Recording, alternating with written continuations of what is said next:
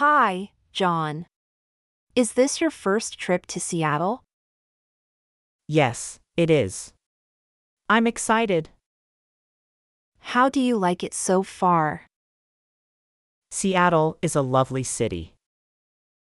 That's great to hear. But I don't like rain. It does rain a lot here.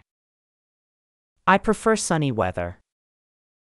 I understand. It's different. Do you like the rain? I don't mind it, actually. Really? Why is that? Rain makes everything fresh and green. That's an interesting perspective.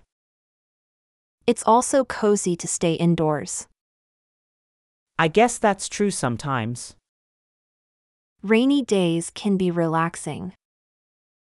I'll keep that in mind. Have you visited any attractions yet? Not yet, but I will. There are many places to explore. What would you recommend? The Space Needle is iconic. I've heard about it. Thanks. You're welcome, John. Enjoy Seattle. Thank you, Jane. I will. Hi, Jane. How are you today? Hi, Nancy. I'm good, thank you. Are you here for the meeting? Yes, I am. Are you too? Yes, I am. It starts soon. Let's find a seat then. Okay, let's go over there. Sure, that looks good. So, how was your weekend? It was great. I went to Hawaii. Wow, really?